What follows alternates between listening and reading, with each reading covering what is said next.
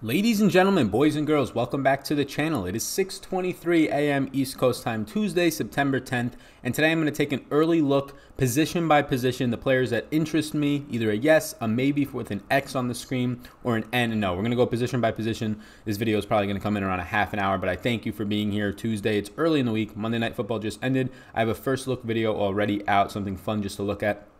But now after reviewing PFF, Next Gen Stats, Pro Football Focus or Pro Football Reference, all these things, a bunch of stats databases, trying to see really what happened week one that we couldn't catch by obviously not watching all 16 games and not being able to kind of keep an eye on every single thing on the line of scrimmage and whatnot. So excited to kind of break it down early, right? Still, there's going to be a lot of players in these player pools of mine, and then come Friday, I'll do my final thoughts video that was wildly popular, 7,000 views, by far the most I've ever gotten. Thank you all so much. If you're new to this channel, which a lot of people during the NFL season are finding me now, channel is growing rapidly, approaching 8,000 subscribers. Thank you all so much. I cover daily fantasy sports in NFL, NBA, MLB, and the WNBA. So I appreciate it. I will be live today and Thursday at 11 a.m. on Awesomo's channel with Lofty, and Saturday at 11 a.m. with Chris Randone, chatting about this NFL, this week 2 slate.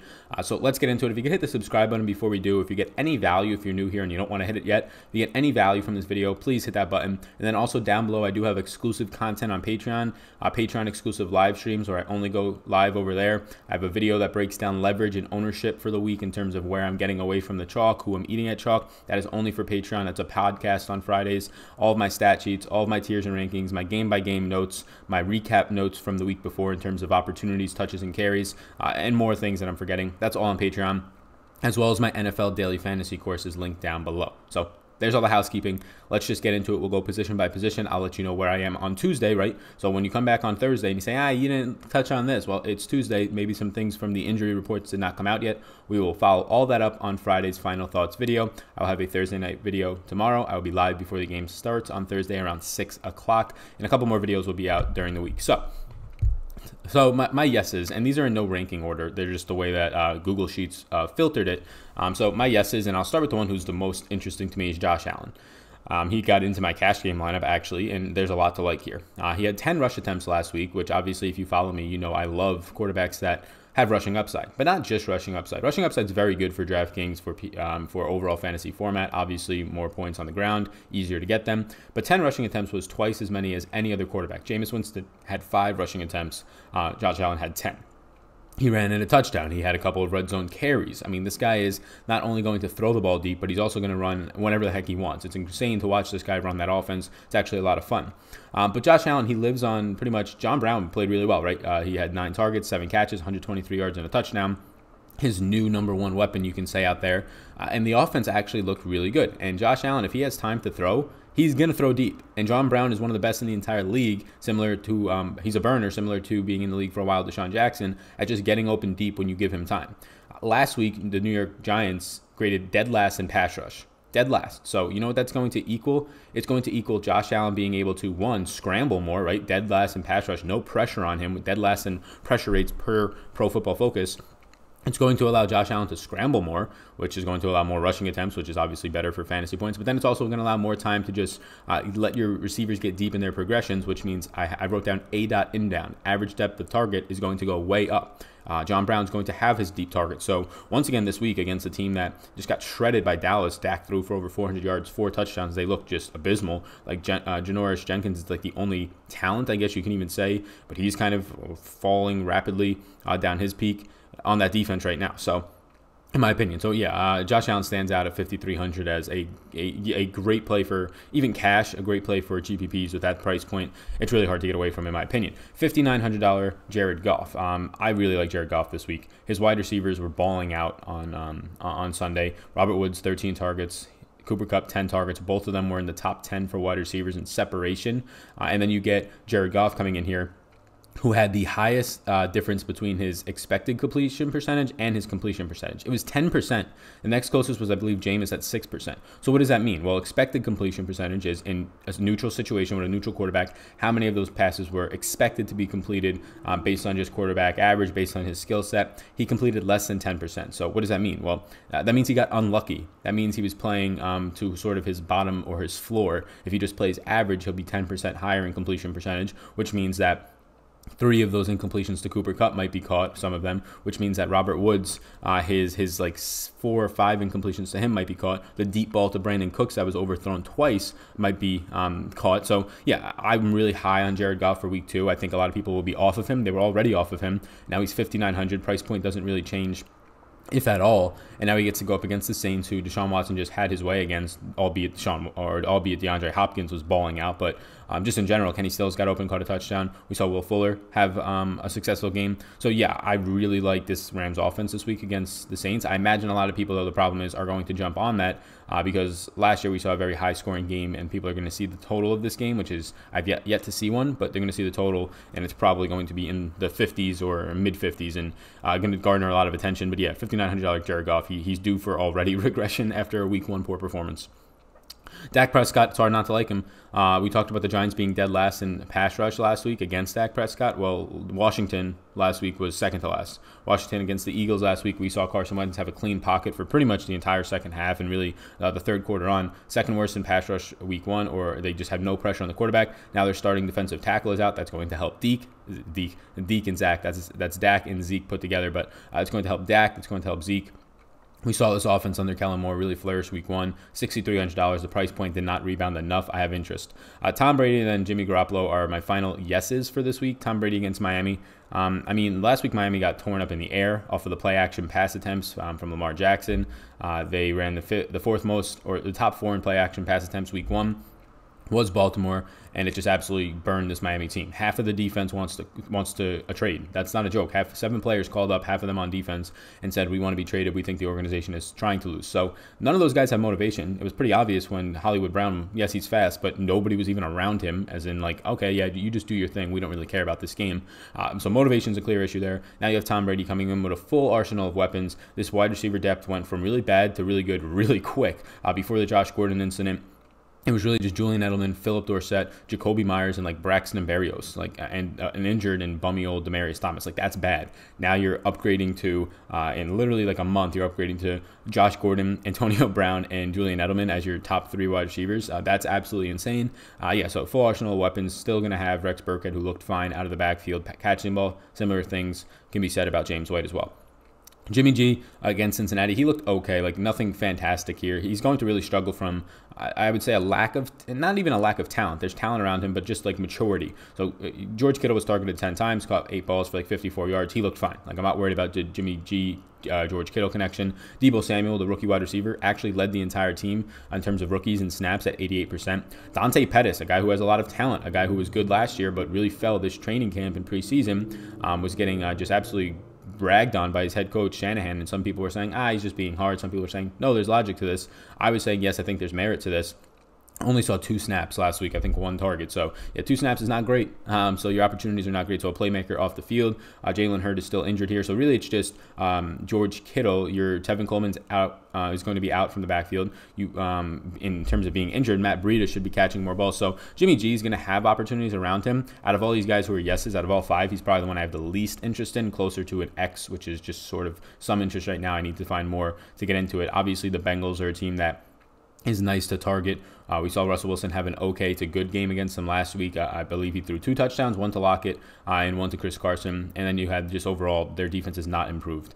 When Andy Dalton throws 50-plus times, there's probably a reason why, and it's probably because the team on the other end is putting up points. We'll just briefly touch on some of the maybes that stand out to me.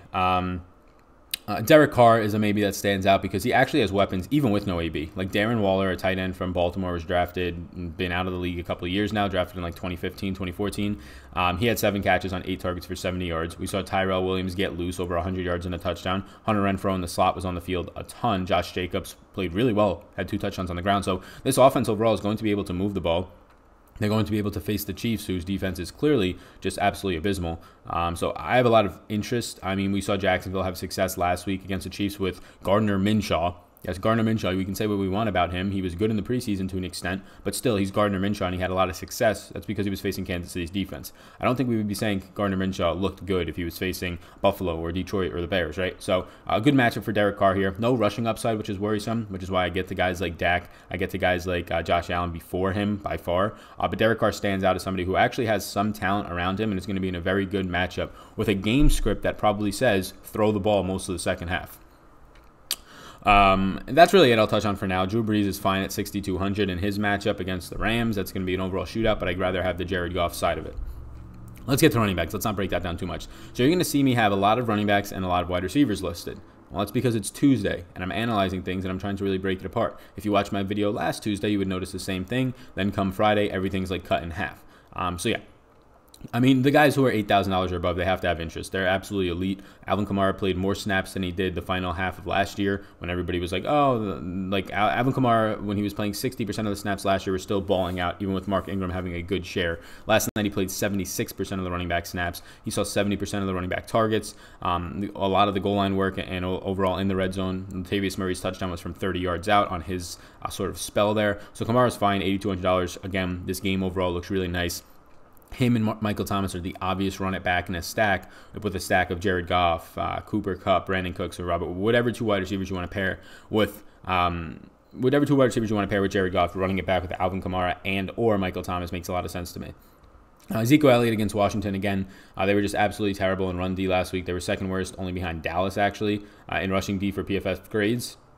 Dallas was actually really bad last week, but again, the very limited sample to actually do anything. Saquon had like 11 carries for over 100 yards, and he looked great, like a 59-yard run, but Dallas graded out really poorly on run D, and so did Washington, second worst. Now they're without a defensive tackle, 8,700. He played 31 snaps last week, Zeke. I imagine he goes to a full workload this week. The only issue here is that Tony Pollard is talented. They probably want to get him in to this offense. I imagine Tony Pollard is going to continue to see 5 to 8 touches a game, which is like 5 to 8 that Zeke will not see, which is a little bit worrisome, but Zeke should still see 20 plus.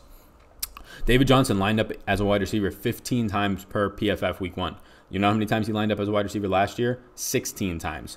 Yeah, so David Johnson is clearly going to be used in much more effective ways. He lined up in the slot a ton, out wide, 15 times total in week 1. That's fantastic. He had a very good week 1. The only problem here, he's 7,100 and he's facing Baltimore. Baltimore is not the team that you really want to target players against, but if a running back is 7,100 and they're going to be utilized in the way that David Johnson is with his skill set, he would be one of the guys that I would actually target against Baltimore. Now, there's so many more options on the slate that I don't know if I actually end up getting there, probably definitely not in cash, but it's a very good tournament spot for sure. Chris Carson, $6,400.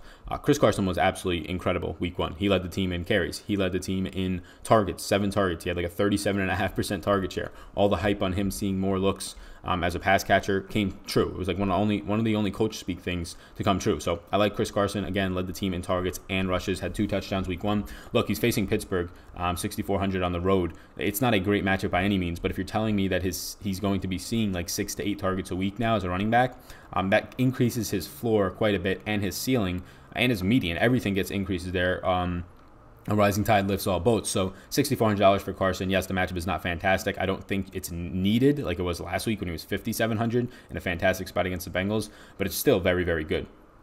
Austin Eckler, $6,100. Price doesn't come up enough here. He had 70% of the workload the last week. The Colts defense looked very, very bad. The Colts defense looked very, very bad last week against him. He made them look very bad. He was second in points per snap. Second in points per snap at 0.84 points per snap that he played. He played 70% of the snaps. I imagine that number really only increases after how well he played week 1. I feel bad for Melvin Gordon. The only interest here in terms of like he's bad, like he's not a good running back, Melvin Gordon, compared to Zeke and Le'Veon Bell. He's not in that tier, so him trying to hold out in a situation is not that great when Austin Eckler goes for 3 touchdowns and just balls out and wins you the game pretty much. Detroit, the only worry here is that they play slower, similar to their pace last year. They actually played up, but a lot of that was because they were playing Arizona last week, who actually played at the highest pace for week 1.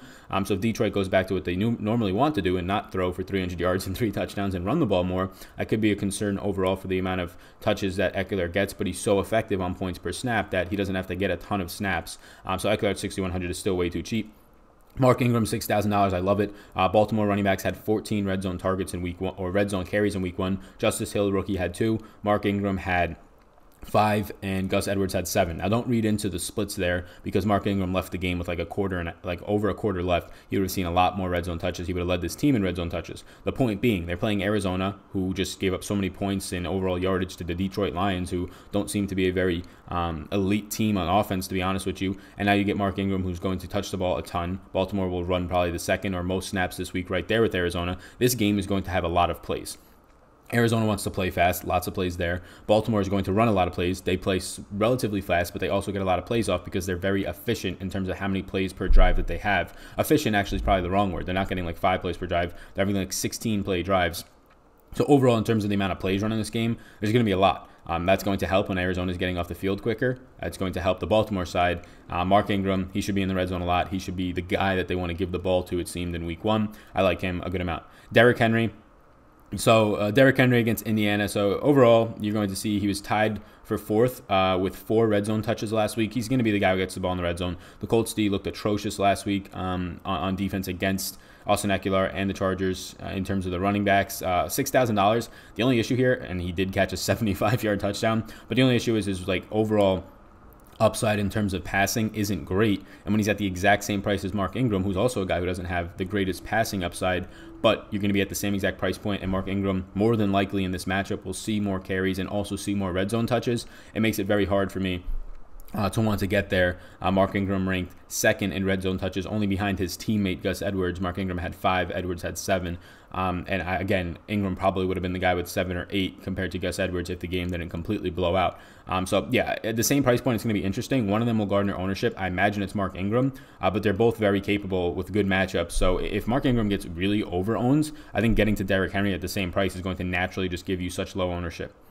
Tariq Cohen at 4,500. He played on Thursday night, but don't forget that this guy was the primary slot receiver for the Bears. Now, I don't know if Anthony Miller's injury was a reason why Tariq Cohen played in the slot so much, but they made it pretty clear that they were not going to use him as a running back. He had 48 snaps, 46 of them were as a wide receiver, 44 of those were in the slot. Yet Tariq Cohen at 4,500. If you're telling me he's a slot wide receiver this week against Denver, give me that all day. He's a mismatch. He's a mismatch who saw a ton of targets and had a ton of catches out of the slot in week 1 against a Packers defense that played really well. Lastly, Devin Singletary is an interest. Keep an eye on Devin Singletary. He ran 4 times for 70 yards. He had the 2nd highest explosive run rate, only behind Christian McCaffrey, on 4 carries. What is an explosive run? Defined by Pro Football Focus as a run that goes for 10 or more yards. So on every single one of his carries went for 10 or more yards. 2nd in the entire league last week on only 4 carries. Absolutely insane. He got active in the receiving game. He was on the field for 70% of the snaps, 71.4% of the snaps to be exact, against last week against the Jets. Now he gets the Giants, who were absolutely piss poor last week in all facets. Again, they had no rush defense. I think that this is going to allow Josh Allen to throw the ball downfield, which is worrisome. But Singletary was on the field way too much. He's going to make an impact sooner or later. He already made an impact last week, honestly. He had like 93 total yardage when you factor in his receiving game work. He's on the field so much that them giving the ball to Frank Gore to close out the game is a little bit worrisome, but somewhat expected. Like, put your veteran in there, who you got for this situation, over your rookie. If Singletary's going to be on the field that much, and it's only going to rise at 4,200, it's worth consideration. Guys who are in the yellow marks are more GPP options. Like Dalvin Cook, 7,200. Price comes up. Green Bay's defense actually looked good. I'm not sure I need to get there in cash. Clearly okay in GPPs, as Minnesota wants to heavily run the ball.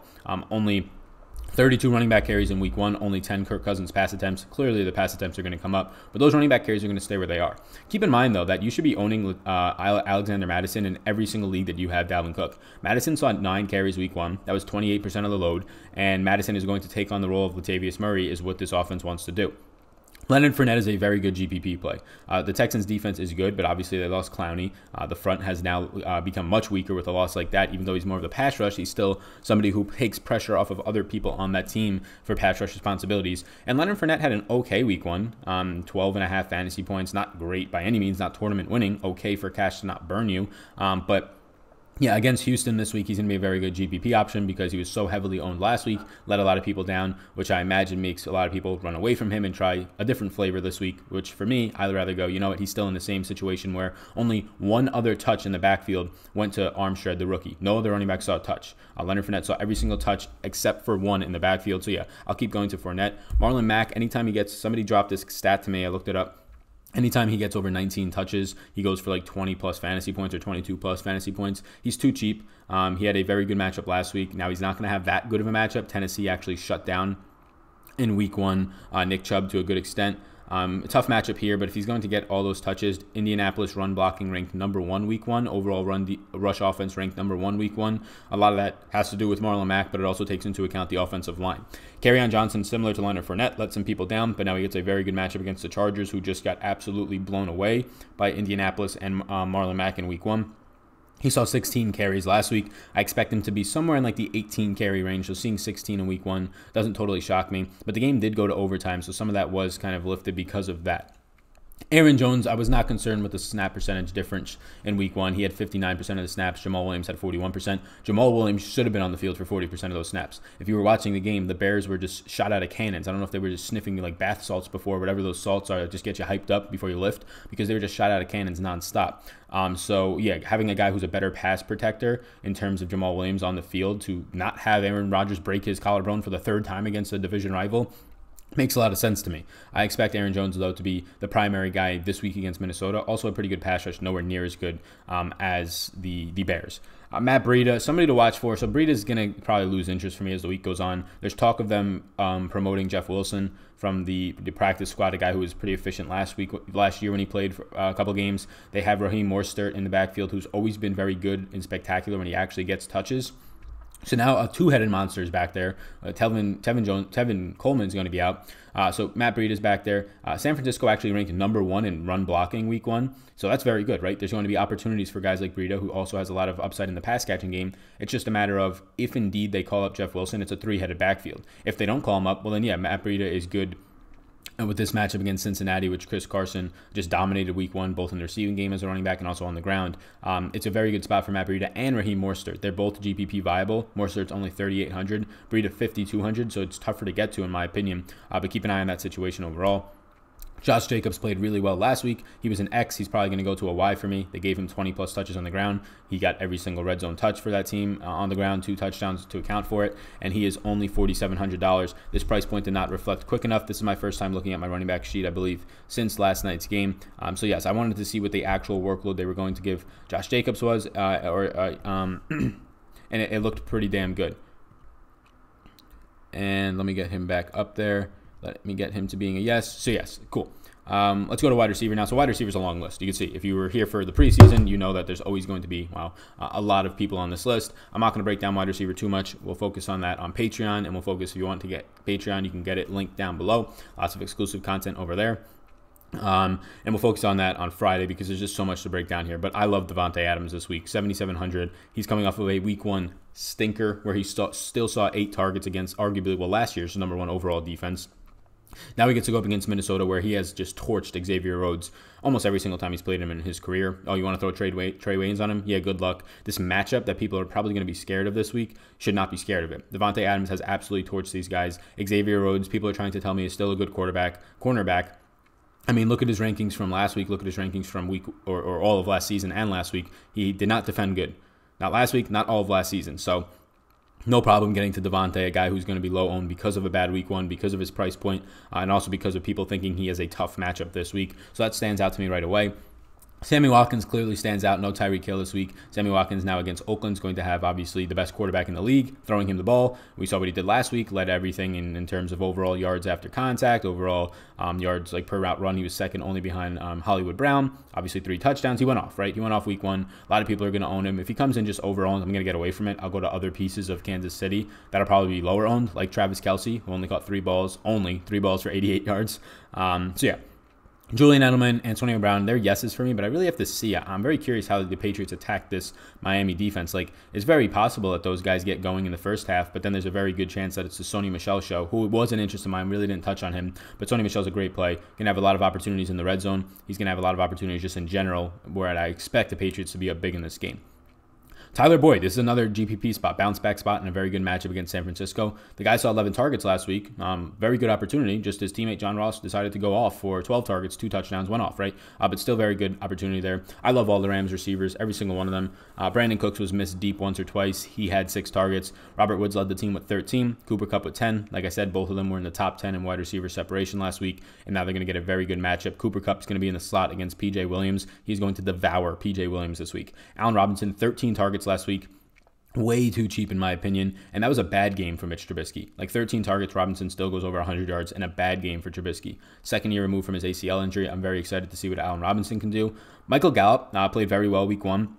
Had like 150-something yards, a 60-yard catch at one point. Did not get in the end zone. One of the only guys on that team not to. 5 different receivers got in the end zone. But yeah, overall, or 4 different receivers. Overall, Michael Gallup looked good. Now he's going to go up against Washington, who I've imagined a lot of the attention from Landon Collins. Josh Norman only stays on one side of the field, so they can kind of pick where they want to put him. Amari Cooper, they don't have to kind of have a shadow treatment from Norman.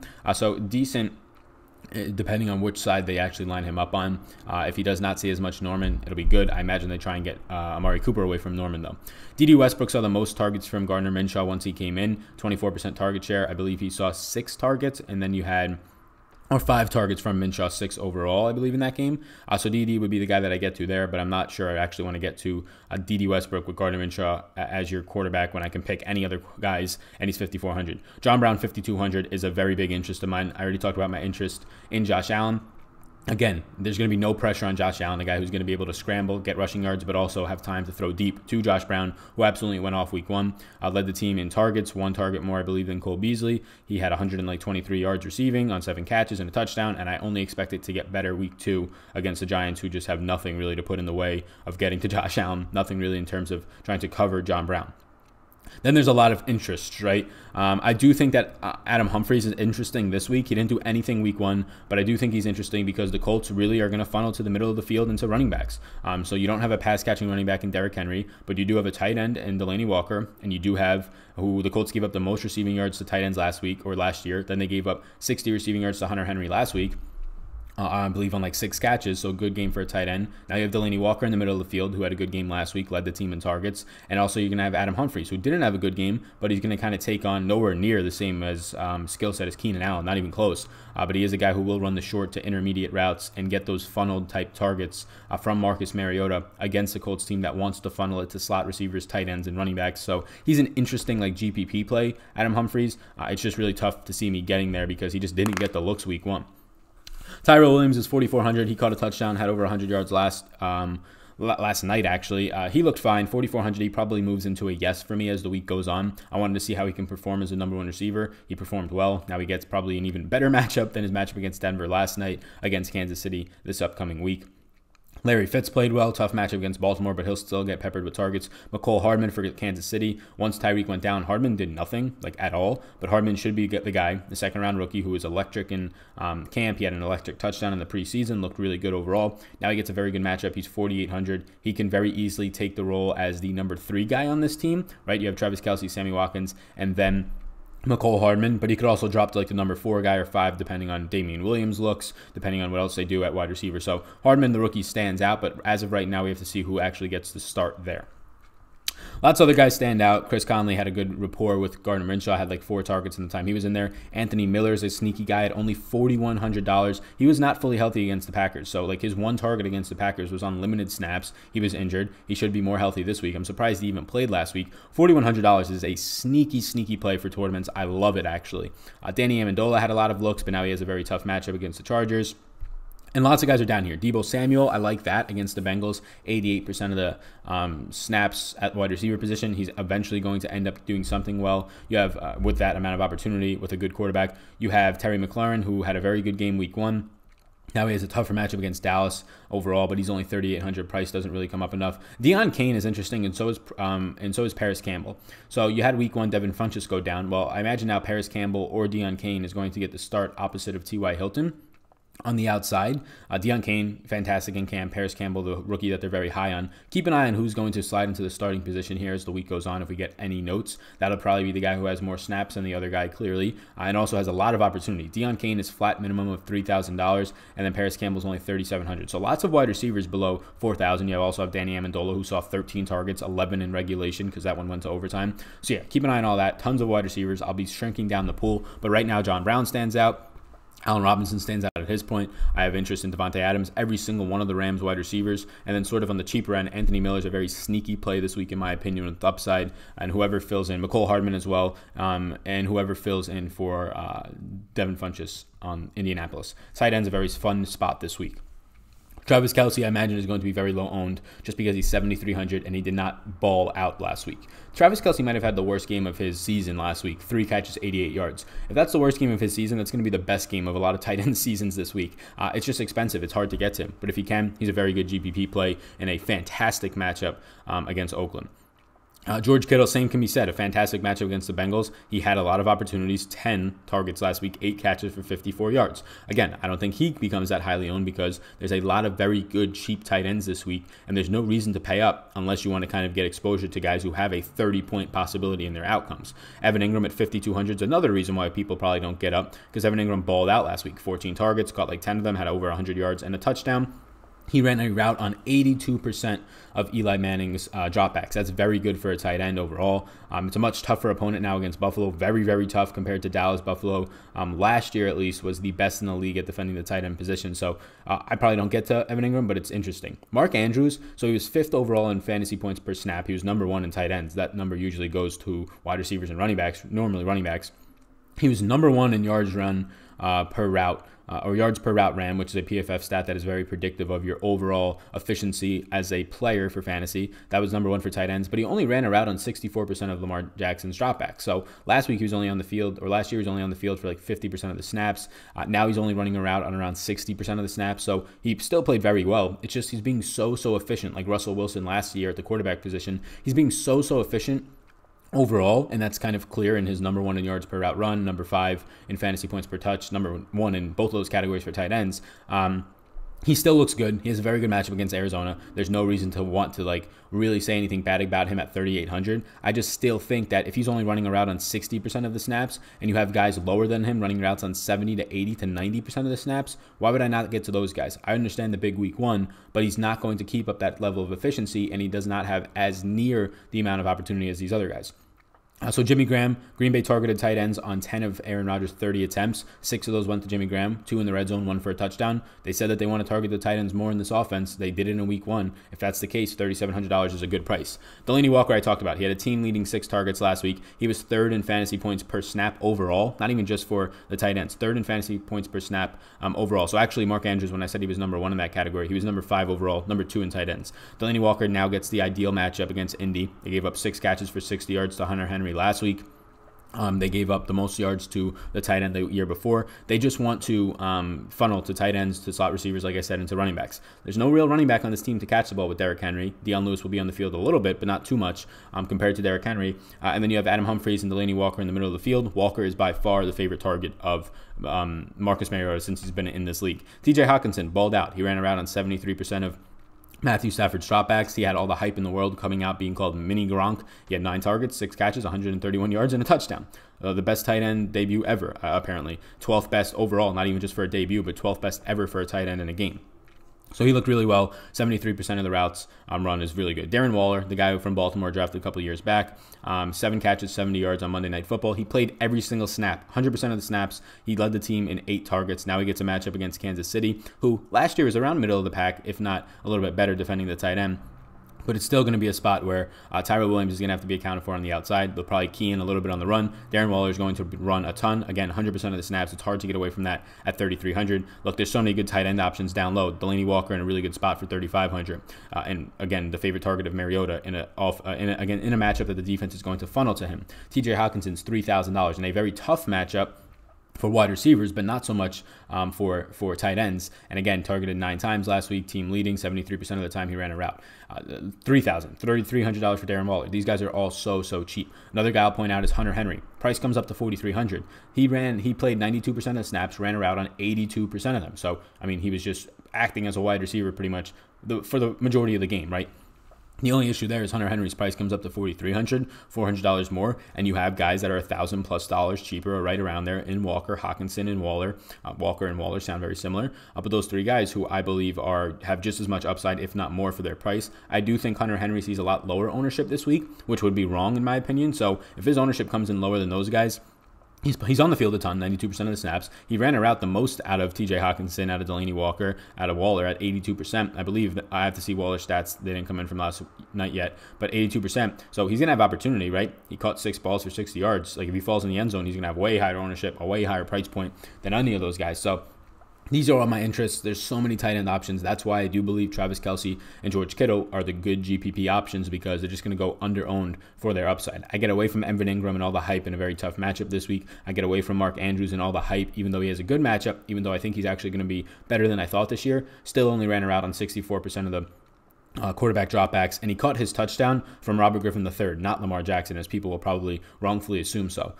So yeah, tight end's a very fun position this week. It's going to be interesting to see how you get to where you get, because you don't have to punt. There's just so many good options that are cheap. So that's it for right now. This is the early week breakdown position by position. Let me know what you thought in the comments down below. If this is your first time seeing me and you had got any value from this, which I assume you probably did, hit the subscribe button. Let's get to 8,000 before tomorrow. We're at like 7,800. I appreciate you all so much. Check out my Patreon for exclusive content. Follow me on Twitter at SalVetriDFS. I'll be live Tuesday, Thursday, and Saturday at 11 a.m. on Awesomo's channel with Lofty and Chris Randone on Saturday. So peace out, gang.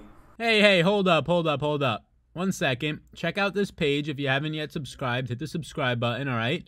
And if you're interested in Patreon, if you're not already a patron, you can hit that button on Patreon, become a patron. It will take you right there. You can also check me out on Twitter at SalVetriDFS. And hey, if you're interested, this next video that's about to pop up, why don't you check it out as well. See ya.